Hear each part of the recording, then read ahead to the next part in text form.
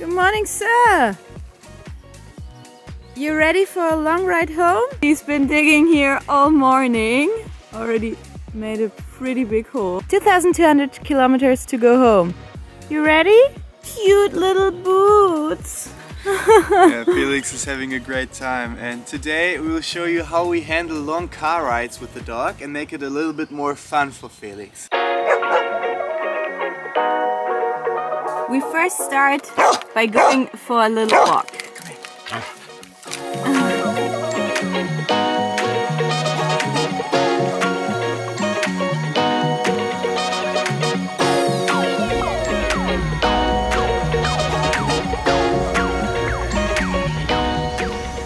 You wanna hop in or what?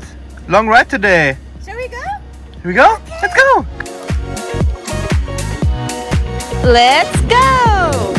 Now after the walk, Felix is a little bit more relaxed and will probably sleep for the next hour. First short break after an hour of driving. We are parked here at a petrol station, filling up, and in the meantime Felix and I are going for a little walk. Who's this guy?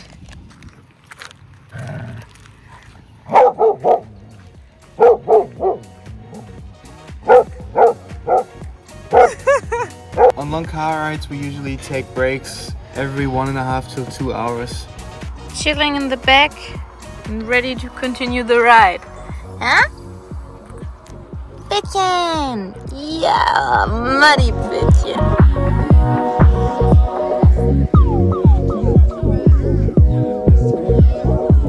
To keep Felix busy during the ride, we also love to bring some chews with us. This is an antler from a deer, for example. Felix really likes that.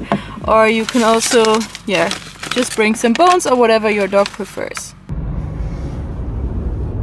You want a break? Cassie?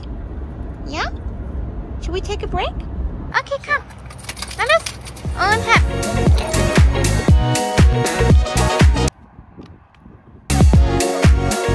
Little snack break in between. Some crunchies.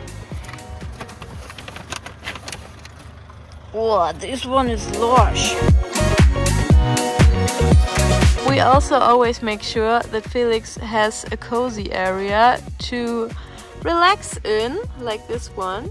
In our vintage van, it's a bench between the two seats in the front. In our normal car, it's the bench in the back, and here we just folded down the bed, place some pillows so he can have some slumbers while driving. We just had another break and the walk was very exhausting for Felix.